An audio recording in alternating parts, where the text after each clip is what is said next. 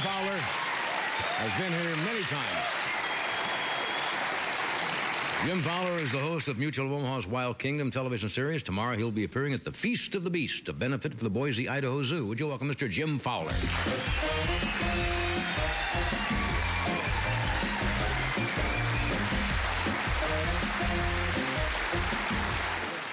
Starting off small, huh? That's right. This Okay. is kind of a... I know you don't like me to bring things out either in sacks or... Well, you know, you never know. Yeah. You know, after Jimmy Stewart, a guy who obviously respects all forms of life, in a way, I hate to show some of these creatures that we have tonight because these are not necessarily the most attractive members of the animal world. Well, not everything can be Bambi, you know. I want to start off with this one, and we've got some paper towels back there because you might want to help me wipe this off. That's a turtle. I want to show you something that's one of the strangest creatures I've ever seen. And you know, we've... What is that, a factory second turtle or something? Could you get a towel back there and we'll wipe him off? I wouldn't want to hurt that desk. It's such a nice cover on the desk there. Yeah. That's the weirdest turtle I've ever seen in my life. We're going to show several turtles tonight, and one of the things I want to tell you about this one is called the mata mata in South America. It lives in the Amazon rainforest. Doesn't that have to do with kill? Mata? It means kill, kill. Kill, kill. Very superstitious, but the thing is, it's what you call a side neck turtle. The neck comes out of the shell like this, and it catches fish, and also it's camouflaged so that the head looks like a leaf. Yeah, it does. Really strange, and this is one of the strange forms of diversity. Where are the eyes on this turtle? Well, they're very, very far forward. Can you see right there? Oh, yeah. Oh, yeah. And that little snorkel is the thing it breathes with, but you can put your hand right there. No. No,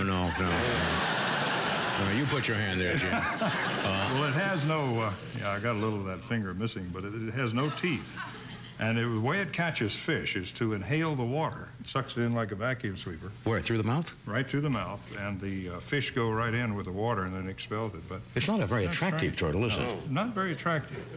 It's, but, you know, we on Mutual Omaha's Wild Kingdom, we filmed a lot of these. Yeah, okay. And these are, the Indians are very superstitious about them. We'll just leave him down there. Now, is there a turtle in that box? Now we've got one to really show you here, Joe. I don't believe this is a turtle, folks. Somebody wanted me to put this box up here, right?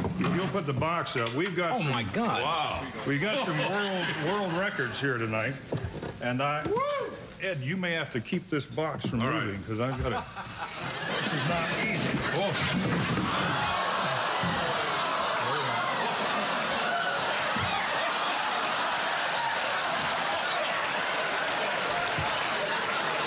Get that coffee over there if you don't mind, I didn't want to have to bench press this because What the hell this is one of the largest turtles in the freshwater turtles in our country. It's called the alligator snapping turtle. In this country? In this country. This is the thing you sometimes go swimming with in the southeast around North Florida and Georgia. But there's some fascinating things about it. Let me see if I can get him to open his mouth up. Look at that. Now, Johnny, if you'll get that celery over there on the table. Get out of here. No, there's a stick back here. You get that stick, okay? Because I want you to help me show you something here. Yeah. That's right. Now, listen. Hey, don't get too close there. Now, look. The thing I want to show you, it has a fishing lure under the tongue.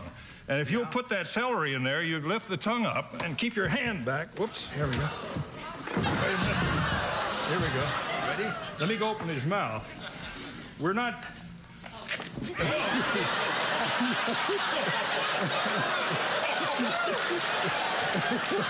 I mean? How would you like to be skinny dipping in the nude with this one?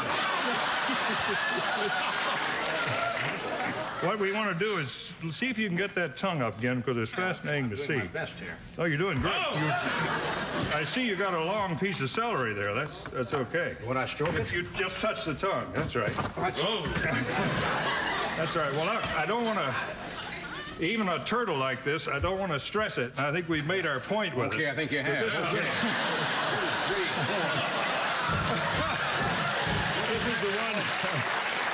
This is the one it pays to have... Okay, we're going to get rid of that because we're going to come out. We're going to set him over, yeah. Stay where you are.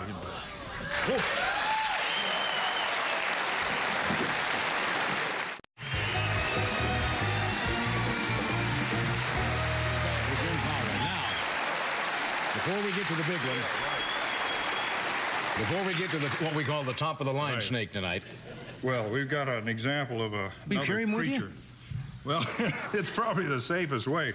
You can always get a seat on a subway if you carry these things around like this. But this is a python. Your dry cleaners must have a great time.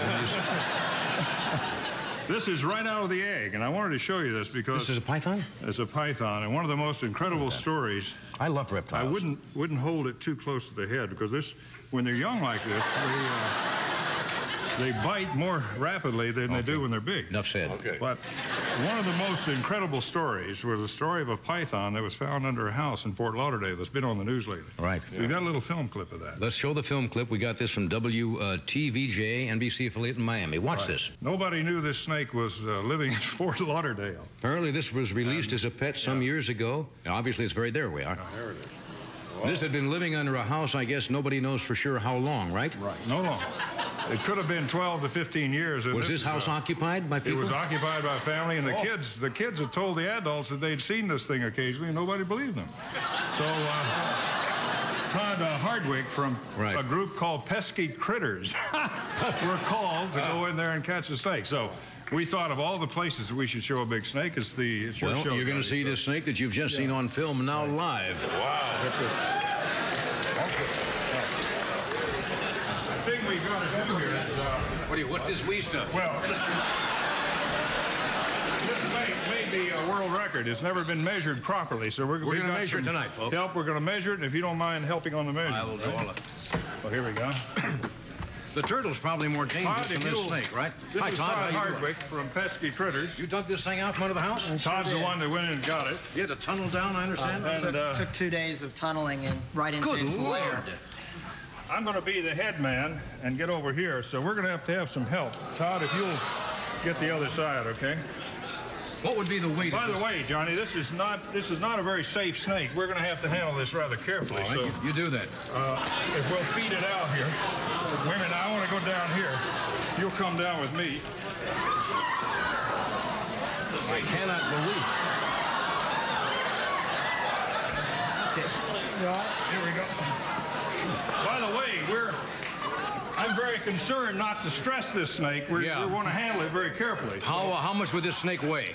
Well, it's over 200 pounds. I've never seen one. All right, let's see if we can stretch him out. Let's stretch him out, Ed, John. you hold it on the tail. Yeah, okay. This is Joe Wazalewski and John Loris down at the tail. Okay. Johnny, if you'll get... Oh, wait a minute, we got to get the loops out of it. Straight there, ready?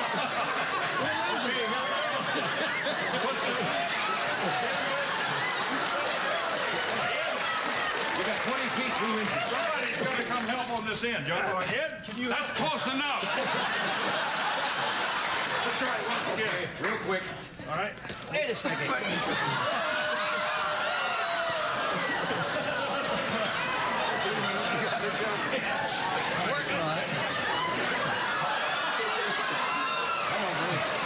There we go. Wait a minute.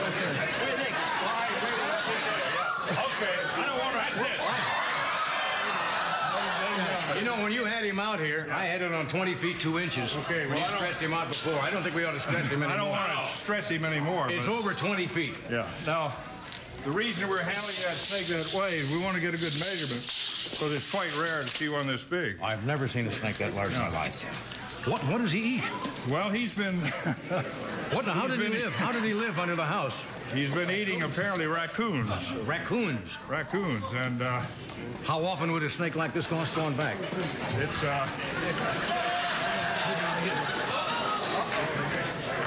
You got him? Yes, sir. This is... You can help on this if you'd like. No, thanks, Jim. Need a couple of... You guys are doing a marvelous job. Luckily... Oh, good. Okay. Anyway, The strength is incredible, obviously. It is. It really is. And Guys, thank you very much. It's very rare. My God. We have to do this. We're coming right back.